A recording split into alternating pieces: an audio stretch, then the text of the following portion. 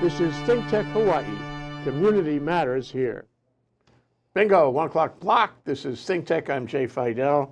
And today we're going to talk about, I guess it's ThinkTech Asia, because Xi Jinping is so, clearly involved. Russell Honma, the author of the APEC Master Plan, right here with us today, who follows all these diplomatic events, international relations, and meetings. All kinds of meetings. Welcome to the show, Yeah, Russell. thank you, Jay, for inviting me. I know today is a very important subject. I know that all of the G20 leaders are all meeting in Buenos Aires, Argentina, for the economic summit meeting with the leaders. So I know there's a big crucial concern between the U.S.-China relationship. So I know that President Donald Trump and President Xi Jinping is going to meet on the sidelines. So that would be interesting, how they're going to try to resolve Well, he's warming up to it.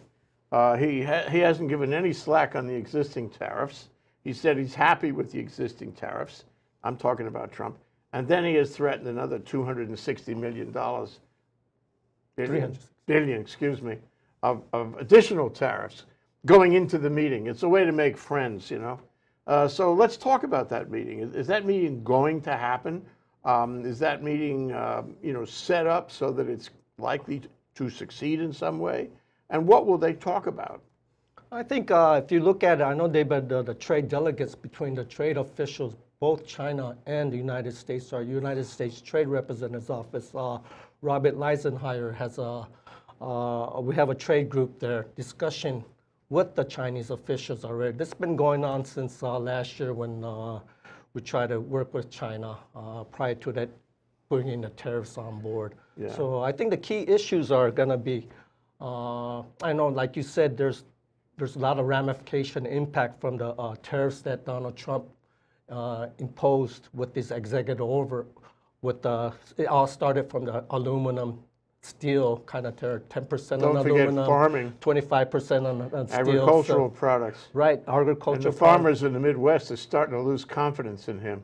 Mm-hmm. And I think we had a lot of ramification because, like I said, our agriculture, our farming industry, especially soybeans, our cattle, our poultry, that we can be exporting abroad. And but good thing is some of those things that we were going to export to China, where China was going to extract it out from our because of imposing our tariffs, we kind of diverted so a lot of them went to some South American countries or even to European Union, especially with soybeans. Yeah, yeah. Well, they can get them somewhere else, and, right. and other countries are happy to supply them. Mm-hmm. It's a vacuum and make a lot of money.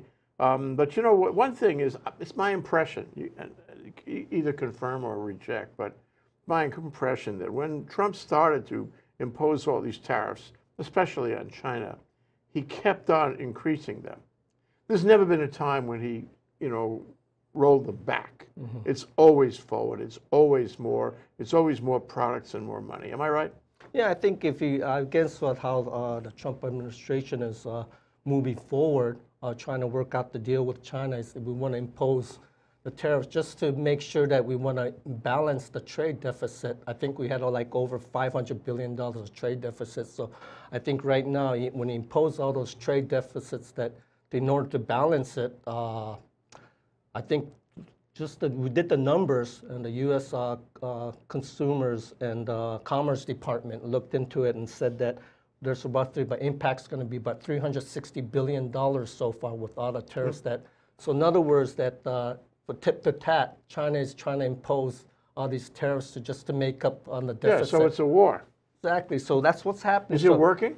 I think from this point of view, when I look at it in the long run, I think it's sooner or later, because of the law of diminishing returns, there won't be another marginal benefit. If you keep on imposing tariffs, eventually we're going to have a negative impact. And you're already seeing that with our General Motors, with the automobile industry. Let's talk about that. And they're going to be closing 4 factories. 100,000 and jobs. 180,000 jobs going to be lost, because there's going to be 4 factories. They're going to close, 1 in Mexico, 1 in Canada, and I think there's going to be the rest going to be in the U.S. soil, the manufacturing plants. So because of the high, the price of the steel and imposing tariffs on that, so you might see a lot of these impacts from the multinational companies that's that we're manufacturing, that Well, we for them, rely it's on the only raw business. materials from It's China. only business, and he's mad at them already. He thinks they should reject their business analysis,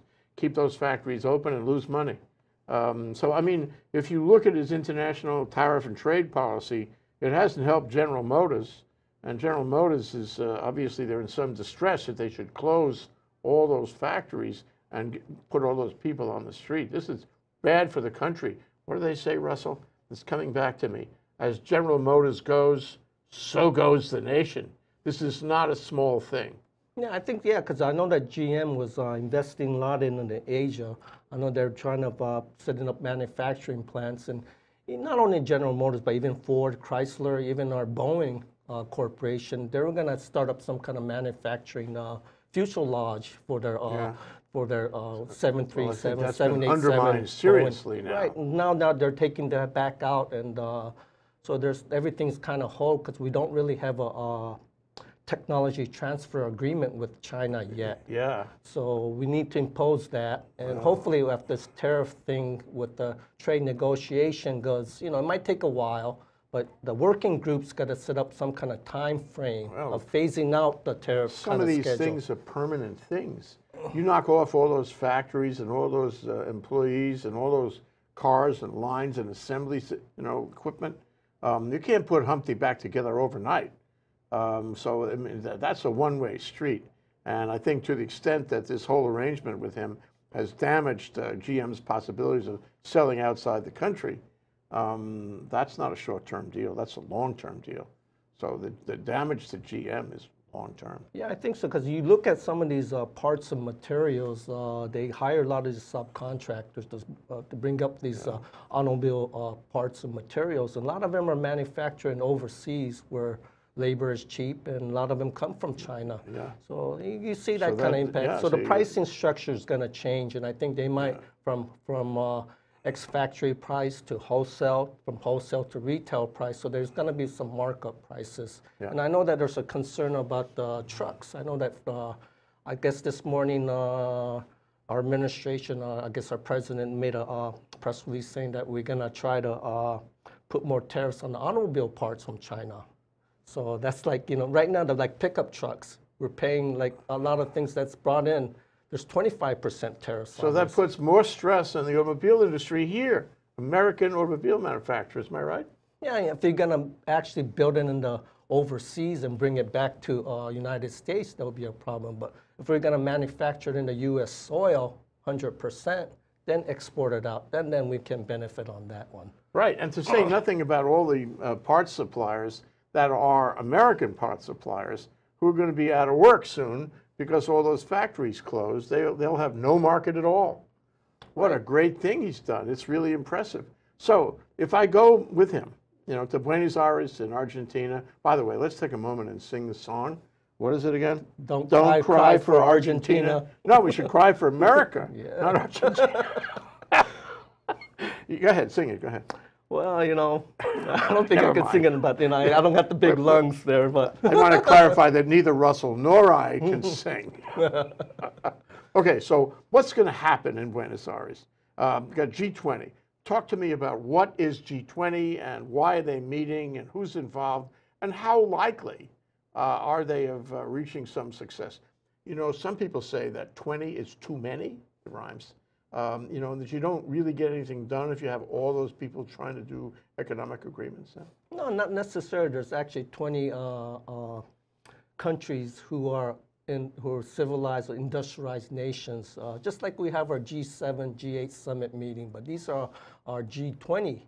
And I think if you have the top 20 countries, you're going to have more saying because they're not only the Western ally countries, and you're going to see countries from India, Indonesia, China, South Korea, Japan. We're not going there to deal with those countries. I know, but Maybe then you got other, the European not countries are us. part of the G20 too, with the European Union.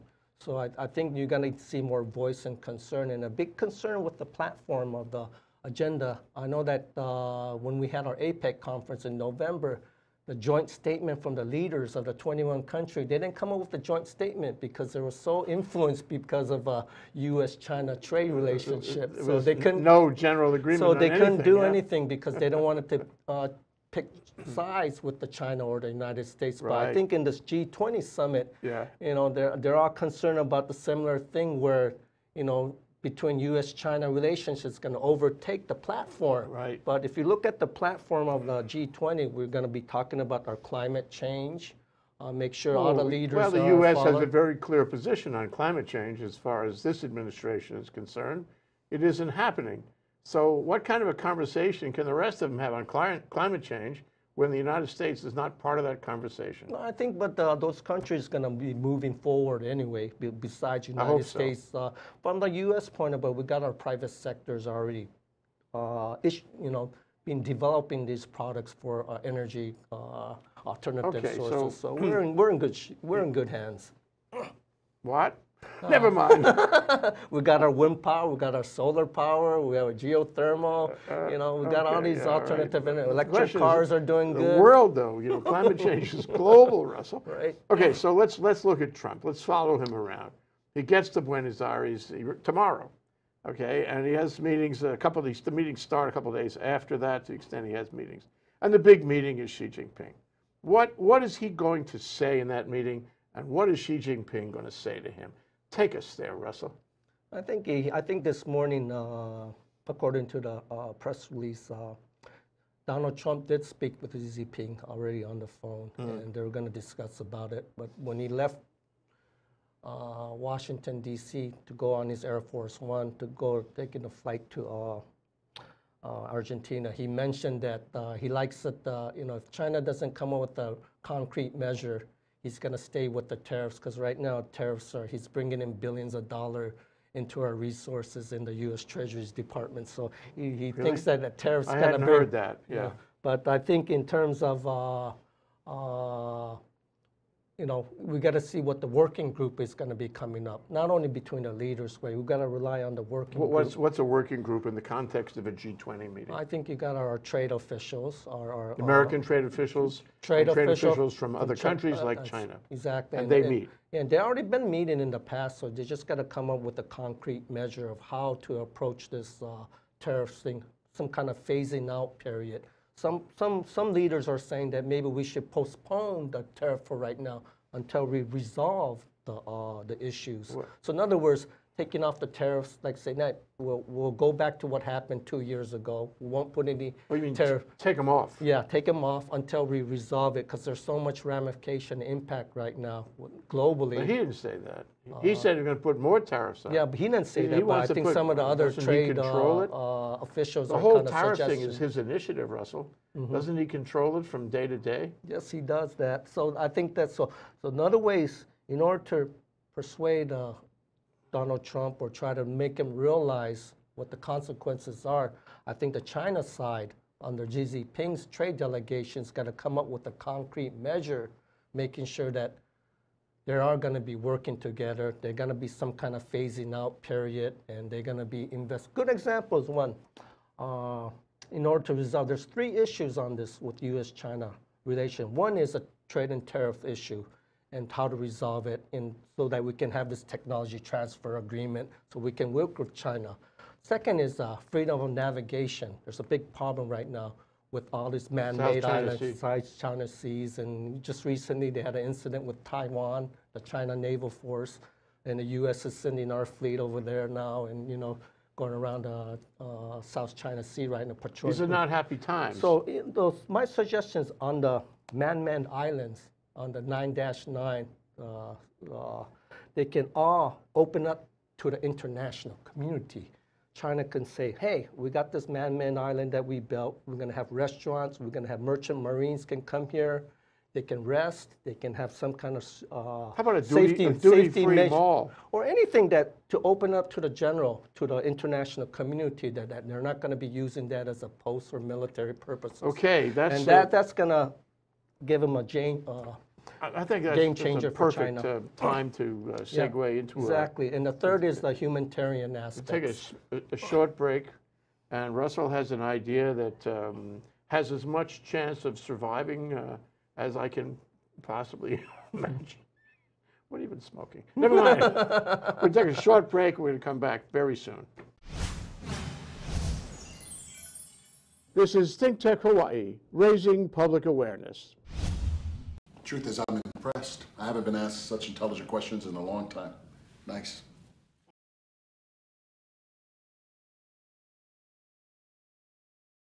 They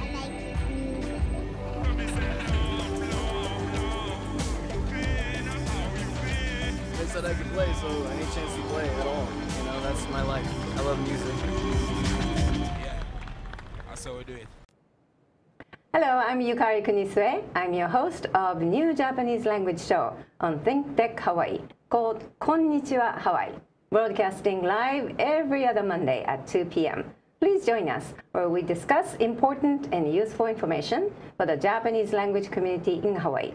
The show will be all in Japanese. Hope you can join us every other Monday at 2 p.m. Or else it's not going to. It Bingo, might happen. we're back with Russell. He's really exercised about this. So, Russell, you mentioned that there was supposed to be this agreement on technology transfer, and that I mean, if you were there and if you had any control over this, you would suggest we try to make that agreement with China. What is that agreement supposed to look like?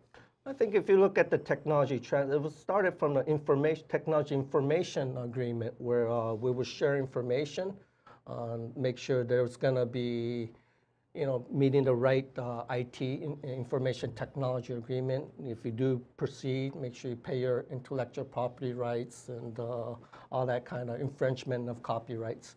So those kind of things got to be included in the technology transfer agreement. In whose interest does that work? I mean, does that work for the U.S. or does it work for China? Who wins by an agreement along those lines? That is a very important agreement because between U.S. and China, for example, let's look into our space technology. I know China has their we have our International Space Station. China has their own little Moon Jade space station. And they're all working separately, but I know between NASA and the Chinese space program over there, they want to work together for the Mars mission or the moon development. So I think in terms of technology transfer agreement, if you want to bring the space technology together, so China working on one way, we have our international coalition of group working on the International Space Station. If they can work together with their resources, I think that'd be a better way of approaching. Yeah, I sure hope so. From your lips to Trump's ears, so to speak. Well, okay, let's put that aside for a moment and look at the larger context. It seems to me that there are only two meetings of major consequence in Trump's visit to Buenos Aires. One of them is China, where he's building up more and more tension, and they are too. They're getting tougher too. And then Russia, with whom he has this love-hate relationship. God knows what the bottom of that swamp is.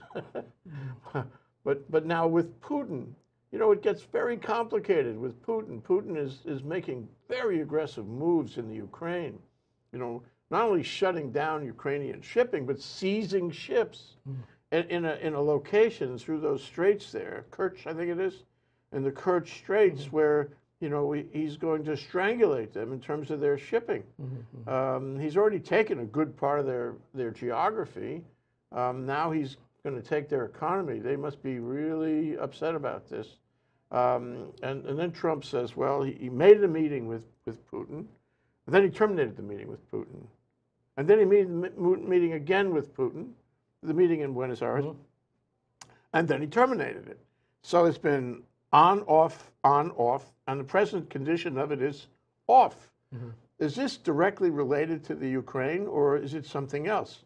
Could it be related to the Russia investigation in this country?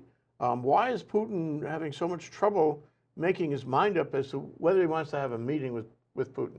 I think the meeting was canceled because of our President Donald Trump mentioned that because of the what happened with Ukraine and Crimea, and when they, I think there was some couple sailors from Crimea, Ukraine, that was overtaken by the Russian Navy. Yeah. And so they haven't returned them back yet to the Crimea or to Ukraine. So this is in protest. Yeah, so they actually kind of integrating them still. So what happened was our administration thought about it and said that, hey, if they're not giving them a freedom to return the sailors from Ukraine, we're not going to have this meeting.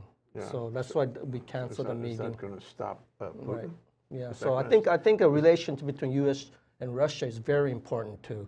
Not only China, but because of our past history, our nuclear arsenals, the Cold War issues, those kind of things. So we need Russia to work together, especially with the issue with North Korea still, because there's that the Communist Party within China, North Korea, and Russia. They got the triangle of a Communist Party controlling there. North Korea, although we haven't seen much news about it, and Trump has, has trumpeted that everything is swell in North Korea. Fact is, the satellites show the North Koreans are still doing it.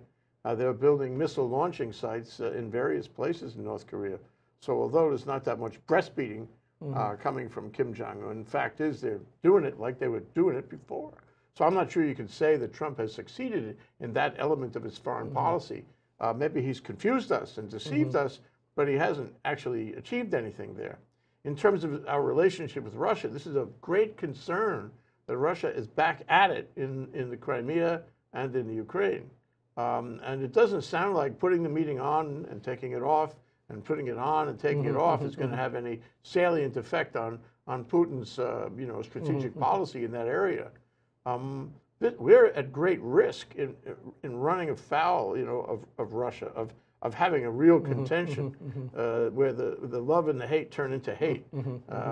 So what's going to happen? I mean, if he doesn't have a meeting with Putin, how can we resolve this tension? I think it's already, getting between the North and the South Korean. We want to let the Koreans resolve the major issues. I know that Kim Jong-un and Moon Jae-in of the South Korean president is working together right now. They have a unification committee there. And you have seen that even with the POWs, the MIS from the Korean War, they did return some of the relics of the remains. So I'm sure is that important? Yeah, exactly. We did identify a lot of these missing in action. When you compare that to running nuclear before missiles, they didn't even seem to me to be very important. I know, but before they didn't even give us that chance of giving back the missing in action remains. But now they even blew up their own old facilities. So it's a start. I think in the Korean way or the Asian way, they're gonna take their time and see. But to me, still they're moving forward, but slowly.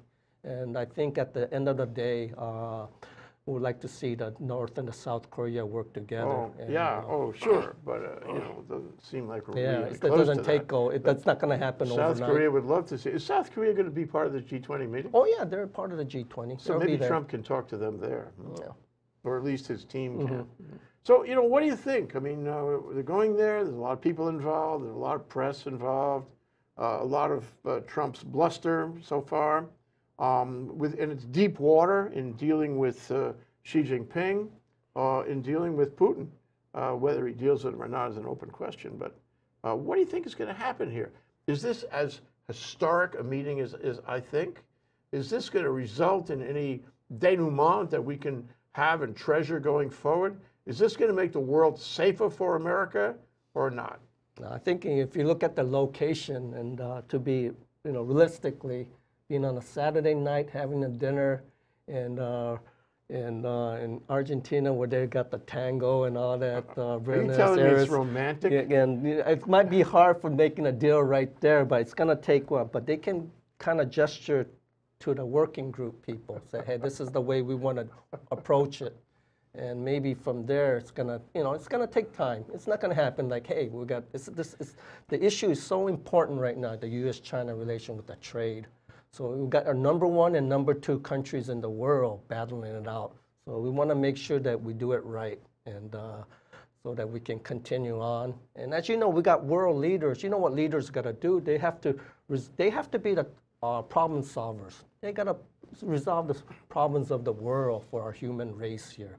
And I think this was G20, and I hope, I wish President Donald Trump and Xi Jinping to come up with a better measure and see if we can come up with a working group for better agenda and see in order to bring the world peace. Yeah, I'm with you on that. I mean, I hope there's something good come of it. You know, one of the things that I'd like you to assume with me for a moment, just for a moment, is in Argentina, despite, you know, the romance and the music and the tango and what have you, and well, don't cry for Argentina, cry for America.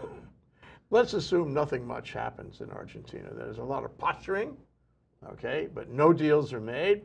And everyone says that the United States is not, you know, not capable of making an agreement with China or Russia. Nothing happens. Okay, these meetings, I never know when they're going to happen. Do you know when they're going to happen? Like the G20's like popped up. So if it doesn't work, okay, when is the next meeting? I think they already scheduled. I think the next meeting is going to be in next year. They do it annually, so it's going to be in Singapore, I believe. Oh, is that right? Yeah. That's okay. Well, so, Singapore, that's where he met with Kim Jong-un, isn't it? Right. He's familiar with Singapore. Yeah, Singapore has a special seat to be part of the G20, and so they can be observatory kind of country for. But you know, they've been promoting a lot of the free trade agreement for Indo-Pacific region. So right now, and we have our headquarters of APEC is in Singapore. Right. So right. I think they can oversee, you know, within the Asia-Pacific. Well, maybe we have hope for next year, you know. One last question is about Brexit, okay? Theresa May wants to get it done. There's all kinds of consternation still in Britain over this. How does, and I'm sure Britain is going to be there at the G20. Right.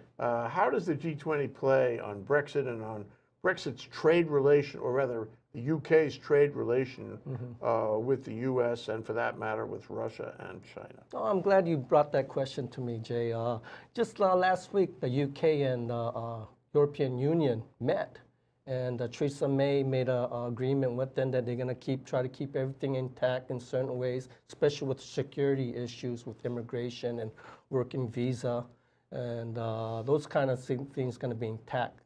So I think in terms of Asia-Pacific region, I know the United Kingdom or the England wants to be member of the TPP as well, the Trans-Pacific Partnership Free Trade Agreement. So they want to have their voice of concern. They want to be part of Asia-Pacific region. They want to move into there. Historically, they've been there, you know. So if you look at the history, that we have so much influence from United Kingdom, from Britain. So, you know, at least in the neighboring country of Mexico, Trump's biggest expression of America's policy is with the caravans that are knocking at our door on the California border. Yeah, that's a big concern. And I wonder, and we know that most of those people are from Central America. Yeah, there are a lot of them from Honduras. El Salvador, and so forth. Does the venue of this meeting in Argentina offer any possibilities for him to try to resolve all the trouble that's happening in South America from the south side?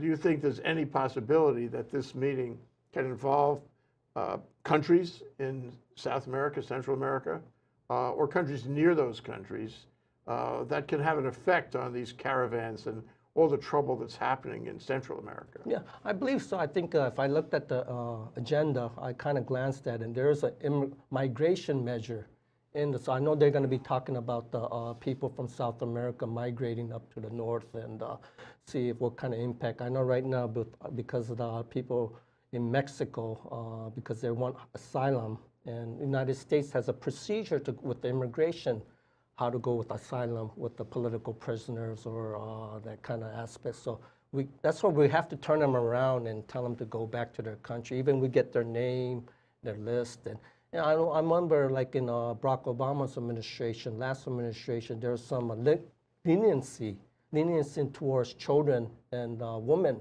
coming in. So we gave them a break, but on this administration, we're not giving any leniency to children and women, so they end up. No, we just lock them up. Yeah. That's what we do. There was an article about all the people he wants to lock up. Anyway, thank you very much, Russell. I hope you follow this as closely as you have previous meetings, and I hope when it's done we can, regroup and review what has happened and what has not happened. Thank you, Russell Honma. Thank you, Great Jay. to have you here. Yeah. Aloha. Aloha.